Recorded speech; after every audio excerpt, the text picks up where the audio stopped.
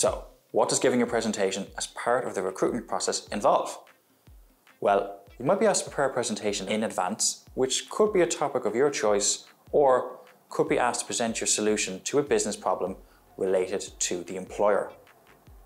Alternatively, you might be set an individual or group presentation on the day and given time to prepare. Usually, this is part of a case study exercise in which you are asked to present your conclusions or recommendations from the case study to the assessors and other candidates.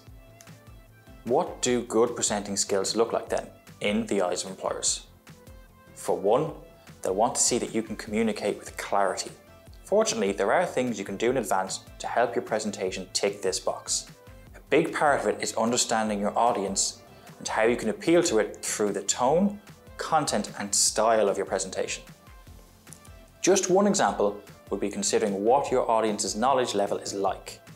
You'll need to tread the tightrope of avoiding jargon that your listeners may not be familiar with while not offending or patronizing them by oversimplifying things. Once you know your audience, you can plan the content and structure of your presentation. Employers will appreciate a well-structured presentation with a strong beginning, middle and end. Ask yourself, what is the purpose of this presentation? What is your core point or argument? Having this clear in your mind will help you to keep your presentation focused, which employers will be looking out for. Don't try to cram in too much detail. A few points, well made, is best. Separating the need to know from the nice to know is a really valued ability in the workplace. Plus, remember what it feels like to listen to a speaker.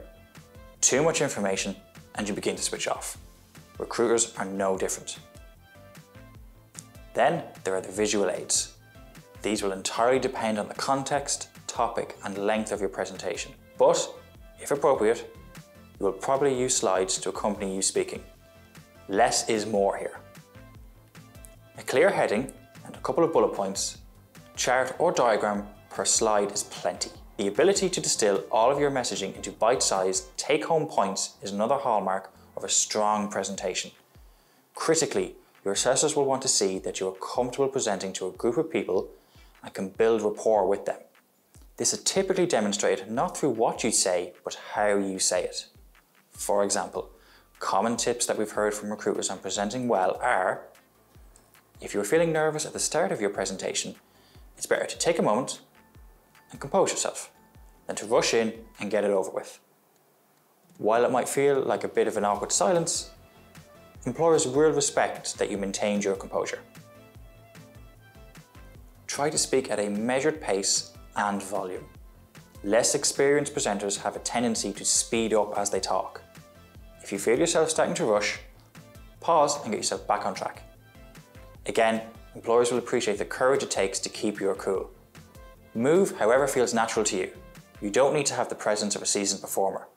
Just make sure to avoid any body language that creates barriers or emphasizes your nerves, such as crossing your arms, fidgeting, slouching, or playing with an object such as jewelry or keys.